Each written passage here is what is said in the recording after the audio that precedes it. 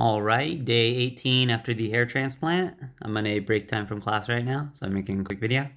It's kind of interesting because like right now it's the shedding period. So it's like whenever you do the hair transplant, it's like, hey, what if I didn't do it? Oh yeah, I'm glad I did. So it's interesting. Like it's still a little bit red just from all the bruising and like all that activity that was going on in there, but most of the hairs have fallen out, so it's kind of looking like it used to. So yeah, remember I filled in all that real estate, all that real estate, and all that real estate. So it's funny. Like today I'm like, oh man, I look like crap. So I'm like, oh yeah, kind of falling out.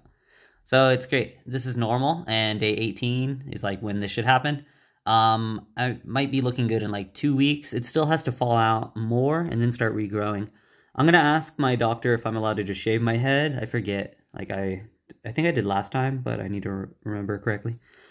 Anyways, I'm good. I'm still in Thailand and just working a decent amount. I quit going to Muay Thai just because like the healing process.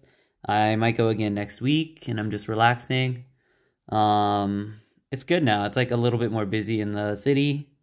And I went to a cool zoo yesterday. Not really a zoo, it's more like a big park with like some animals. And they were very well taken care of. And it was a nice place. I might as well throw up a video of that anyways. But yeah, that's all.